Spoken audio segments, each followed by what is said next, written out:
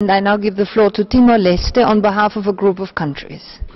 Madam President, I have the honor to deliver the statement on behalf of the cross-regional group of states.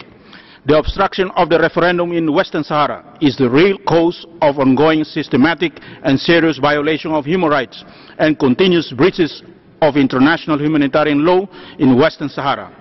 Since the 2010 mass protest of Glamis Egypt, hundreds of international observers, parliamentarians, jurists, human rights defenders and journalists have been expelled or deported by the occupying power from the non-self-governing territory of Western Sahara, about which the world is ignorant and silent. A special procedure made holders have dealt with several complaints lodged by Sahrawi human rights defenders and have found that they were target for the association with the movement for self-determination in Western Sahara.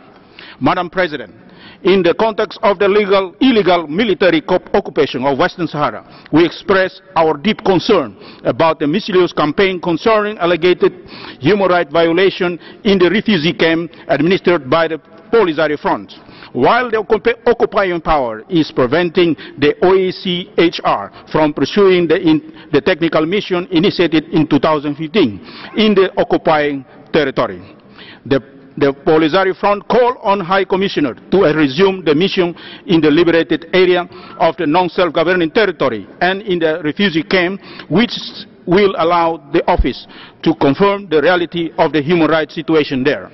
Madam President, we strongly encourage the OHCHR to enhance cooperation with the Polisario Front, including through a visit to the liberated area of Western Sahara and the refugee camp through implementation of a specific program as requested by the General Assembly in Resolution 74/95 and through implementation of the commitment made by the Office of the First World Humanitarian Summit held in Istanbul in 2016.